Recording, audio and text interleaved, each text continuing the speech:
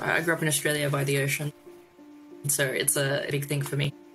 I moved to London, so almost 5 years ago now, and at the time I was working for another startup, but I really wanted to work on something that, that I really cared about. This is something that has a lot of potential to change lots of different industries.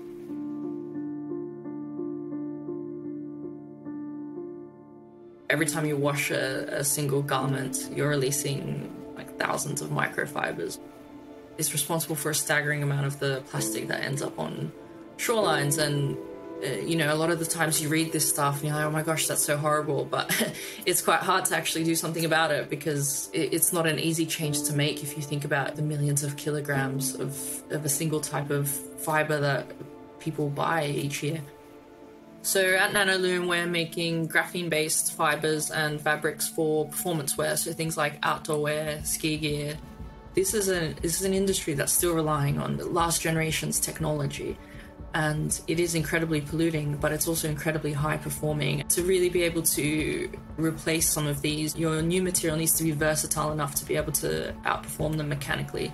Graphene is the thinnest, lightest, and strongest material known to mankind, so it's 200 times stronger than steel and incredibly light. My co-founder, Alex, he is a material scientist. His focus has been to create these materials for medical application, and this one was created for wound healing and skin regeneration. It was created for medical application, but it's obviously got so many different applications, and where can it make the biggest impact? And we both really care about this microfiber pollution issue. It's quite a real alternative to what we're currently using.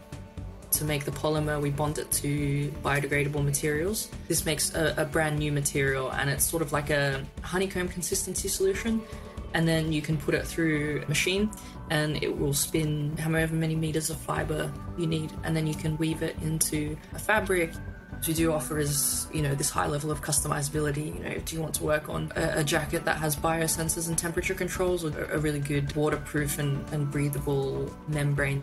There's a real space here for us to help brands on their sustainability journeys where they don't have to compromise on that mechanical performance side of things. It will have quite a lot of durability, so it's going to have a fairly long life, but we would ultimately want to get that material back and reuse it. If it does end up in the sea or in landfill, we expect it would biodegrade within about 2.5 to 3 years.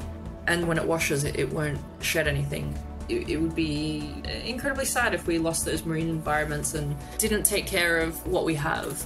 You have to look at commercial ways to drive that change.